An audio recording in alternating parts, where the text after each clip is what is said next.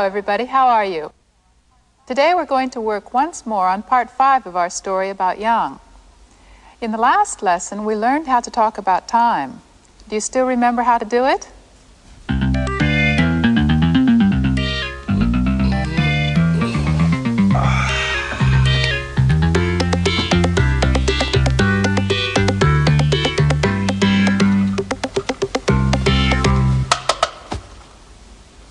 今何時ですか？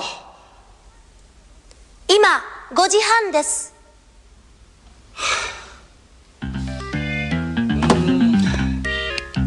おやすみなさい。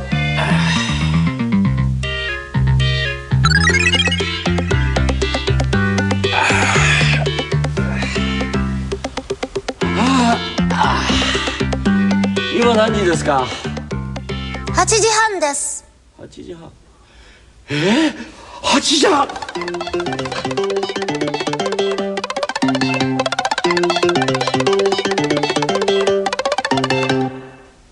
I hope that helped you remember how to ask the time and tell time. In replying to 今何時ですか, we've learned how to reply 時です and 時半です and 10分です, haven't we? After learning to tell time, we also learned how to say that someone does something as a matter of habit.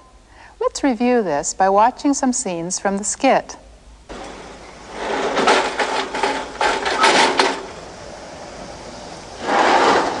加藤さんの奥さんは毎朝6時に起きます。加藤さんの奥さんは毎朝6時に起きます。太郎さんはいつも8時半ごろ出かけます。太郎さんはいつも8時半ごろ出かけます。Remember now how to say that a person customarily does something? Then let's ask Sugihara-san and Mine-san what time they get up and go to bed every day. It's easy to ask this. You already know the pattern 3は時に起きます. To change this to a question, just change 時に to 何時に and add ka at the end. Also, note that here it's better to use their names instead of a word for you. All right, let's try asking Sugihara-san what time she gets up. First, repeat after Kaiho-san. 杉原さんは何時に起きますか？杉原さんは何時に起きますか？私は6時半ごろ起きます。You understood the answer, didn't you? She gets up about 6:30. Now, let's ask Mine-san the same question. This time, you ask first without waiting for Kaiho-san's help. Go ahead. ミネさんは何時に起きますか？私は9時ごろ起きます。He says he gets up about 9 o'clock, so he's a pretty late riser. Maybe it's because he goes to bed late at night. Let's ask him what time he goes to bed. You can do it by yourself now, so go ahead. ミネさんは何時に寝ますか？私は1時ごろ寝ます。Just as I thought, he stays up fairly late. Now, how about Sugihara-san? Ask her what time she goes to bed. 杉原さんは何時に寝ますか？私は11時ごろ寝ます。She goes to bed at a reasonably early hour, doesn't she? How about you? What time do you go to bed? In Japanese? And what time do you get up? Well, let's end our review here and go on to today's lesson. But before we get into our first point for today, let's stop and see how it was used in the skit. さてそれでは全国の朝の表情をリレーで見ていただきたいと思います。まずは青森のぶさんでございます。のぶさん。おはよう。お父さん今何時？今7時だよ。遅れる。早く。ちょっと。加藤さんの家ではいつも7時頃朝ごはんを食べます。気をつけて持って行って。はい。いただきます。みどりさんは毎朝牛乳を飲みます。加藤さんは牛乳は飲みません。紅茶を飲みます。加藤さんは牛乳は飲みません。紅茶を飲みます。Did you catch some familiar words and phrases there? There are two new words. 牛乳 means milk and kocha means tea. And so this whole thing means Mr. Kato doesn't drink milk, he drinks tea. The new point we want you to learn here is that the negative form of nomimasu is nomimasen. What part is different? It'll be easier to see if we enlarge it a little. See? All we've done is change masu to masen. That looks easy enough, doesn't it? Let's examine some of the other verbs we've learned and see how to make them negative. 起きます。起きません。食べます。食べません。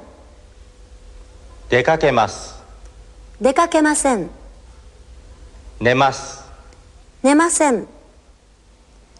As you can see, the negative of all the verbs here is formed simply by changing the masu ending to masen. This negative form is very frequently used, so fix it firmly in your mind. どうぞ。ありがとう。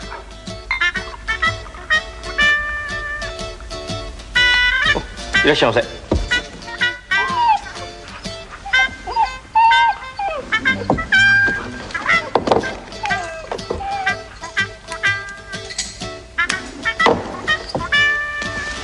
タバコいかがですか？私タバコは吸いません。ビールいかがですか？いいえ、私ビールは飲みません。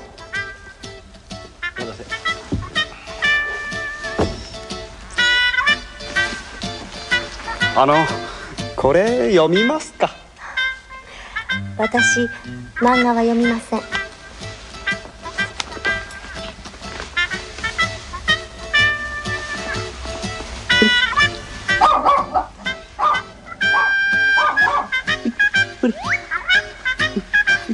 この犬は野菜は食べません。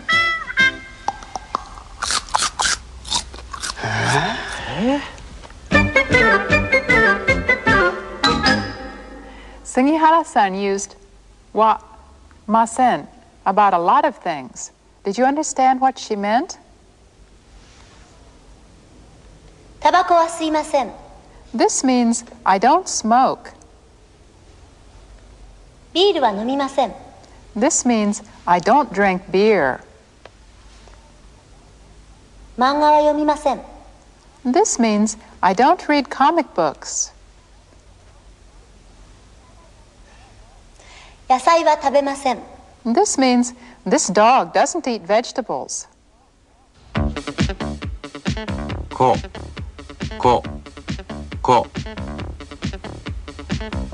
い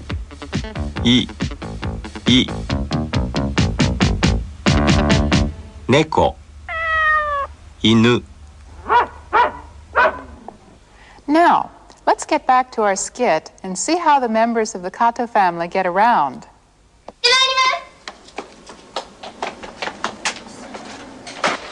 みどりさんは自転車で学校へ行きます。